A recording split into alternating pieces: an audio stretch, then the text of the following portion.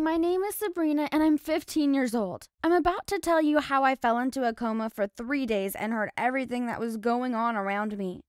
It all started when I was biking from home from a friend's house on a Saturday afternoon and saw a man following me. He looked a bit older than I was and was wearing all black with a hoodie, making him look even scarier.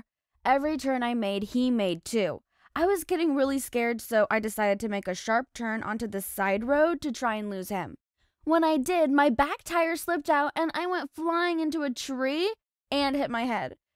That's when my whole world went dark. Even though I couldn't feel my body or see anything or even move, I could still hear everything that was going on around me. I then heard a bike approaching me.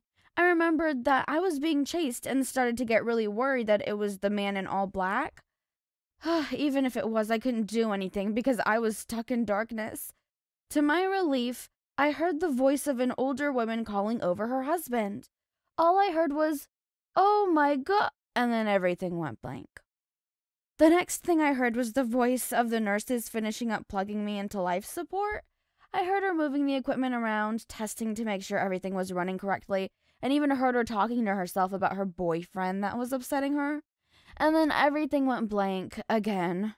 This time when I came back, it was kind of different. Even though I still couldn't move or see anything, the words and sounds I was hearing were much clearer, and I could hear like every detail around the room.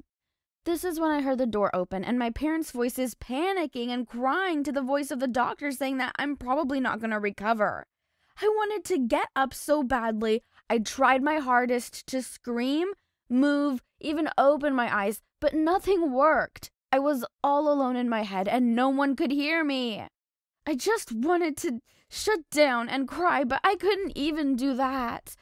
That night after my parents left to go home, I heard the doctor and I guess the nurse or assistant walk into my room together. I heard her say, "Dr. Sanders, you look really hot today." And he's responded, "I could say the same about you too, babe." And let me just say, you do not want to hear the rest of that conversation. Anyways, the next day, my parents came to visit me one more time, and Dr. Sanders came in the room to check up on me. He also updated my parents on my current status. He kept saying that brain damage that I have won't ever allow me to be the same again, and that the best thing they could do for me is pull the plug on my life support. Wait, what? I wanted to scream. This evil doctor was treating me like a joke, and I wanted to just get up and punch him. My parents insisted that I stay on life support, and they would not allow them to pull the plug, and the following day was the most stressful but relieving day of my life. The morning of my 3rd day in the coma, my parents came running in and begged Dr. Sanders to keep me on the life support. He kept saying that if we don't have insurance, they're not going to be able to keep me on life support past today. My parents kept assuring him that they could pay the amount due if he just gives them until the end of the day. Dr. Sanders said he won't be able to and proceeded to call security to hold my parents back. And as Dr. Sanders walked closer to the machine, I got more and more stressed, and I started to panic on the inside. It was the end for me. Right when that machine turned off, I'd be gone forever. So I was so stressed out, and I just tried so hard to move that I finally broke free. Everything came back.